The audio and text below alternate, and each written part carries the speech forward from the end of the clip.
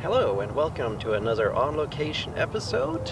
We are in Arizona today at Picacho Peak State Park. You have some mountains behind me. I did not climb them, even though I feel like I did. It's a very hot day. What we'll do today, very briefly, is look at this westernmost battle of the War of the Rebellion and what took place here in central Arizona.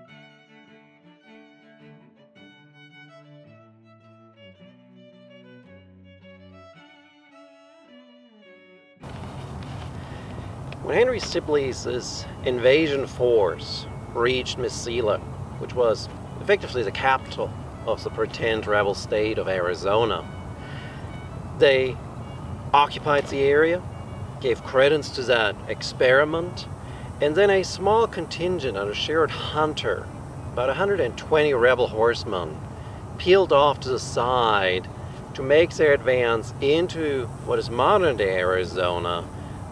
Tucson was their main target, as we saw in a previous video.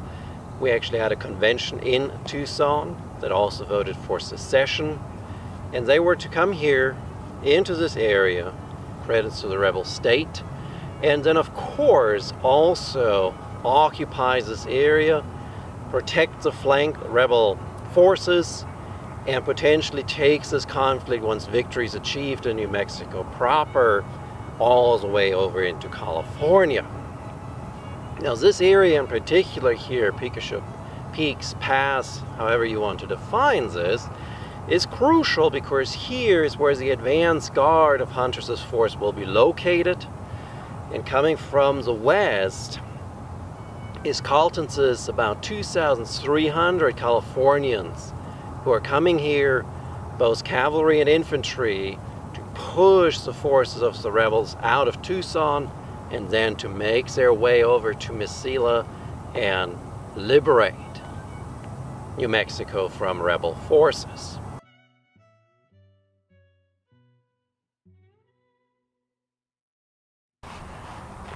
Behind me is what is sometimes called Picacho Pass.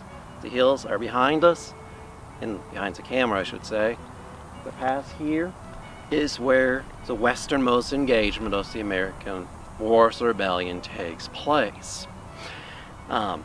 We're about 50 miles from Tucson. Phoenix is following the interstate and the modern railroad lines to the northwest. The engagement here is between Lieutenant James Barrett and Sergeant Henry Holmes. Barrett is on the U.S. side, part of the California column.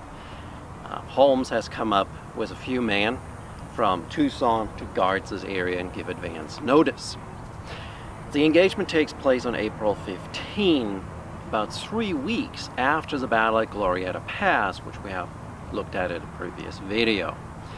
Where exactly in this valley behind us the battle took place, we actually don't know.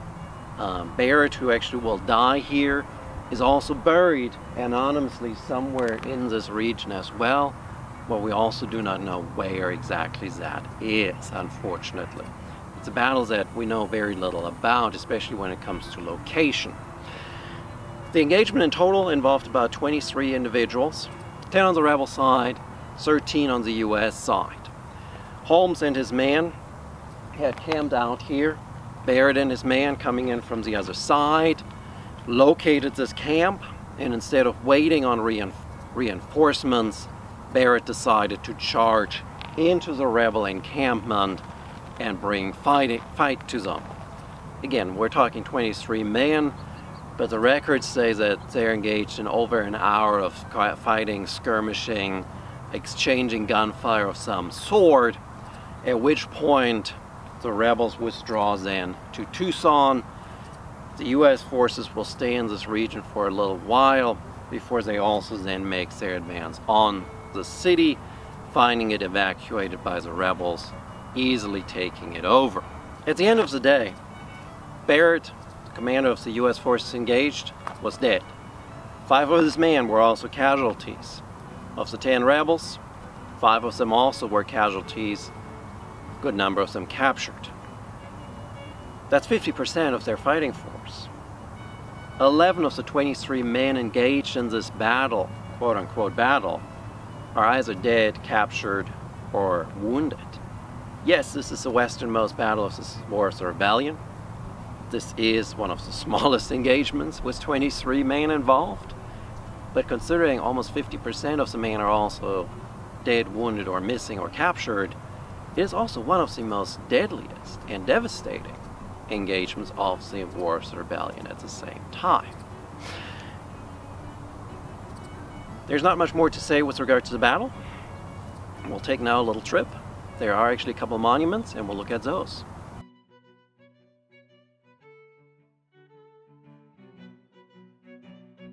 We're standing here in the final aspect of the Picacho Peak State Park with regard to the War of the Rebellion memorial section. We have a mountain howitzer here right in front of us, and the park itself, just as a brief word, was created in 1965, primarily for the natural aspects, of course, and unbeknown, of course, also the battlefield. There are already at that state monuments that we have over there, and I'll have a picture for that, a monument to the Mormon Battalion. The Historical Society for the State and the Railroad have erected over there a monument to the man who died here from the US side. And at the time of the park's creation, the spot that you can probably vaguely see there, not as dark, suffering from the sun of Arizona, there also was a UDC-sponsored memorial here, and I'll put a picture of that as well.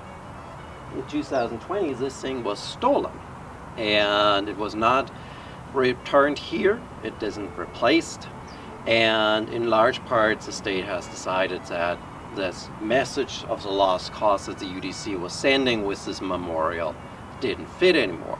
And instead of kind of leaving it empty and blank, they actually did a nice little timeline there with regard to the American Civil War, War of the Rebellion for us here. So they're starting to shed somewhat here their lost cause heritage on this side. Now I'm going to head into cooler climates because this is atrociously hot, and I hope you had a little bit of a nice view here with regard to the Picacho